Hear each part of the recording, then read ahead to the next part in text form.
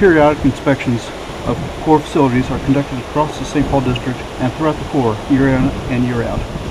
Here, we catch up with part of the inspection team as they review some of the findings at Lock and Dam 5A, about 2.5 miles upstream of Winona, Minnesota, on the Mississippi River. I'm Adele Braun. I'm a structural engineer with the Corps of Engineers St. Paul District, and we're at Lock and Dam 5A conducting a periodic inspection of the lock. A periodic inspection looks at the condition of the lock and dam and determines if there's anything that we need to repair to ensure that it operates in a safe, effective manner for the next 5 years. Every 5 years we come out and we do this periodic inspection.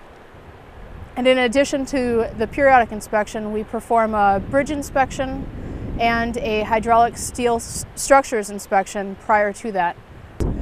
We look through all of the concerns that people have, that the engineers and operations have, and we determine what needs to be corrected in the next 5 years or perhaps at the next dewatering.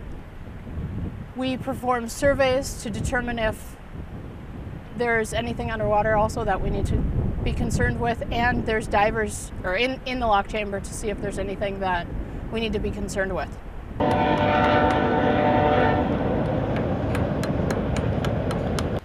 About 2 years ago, we were required to do the operation condition assessment inspections, the OCA for short.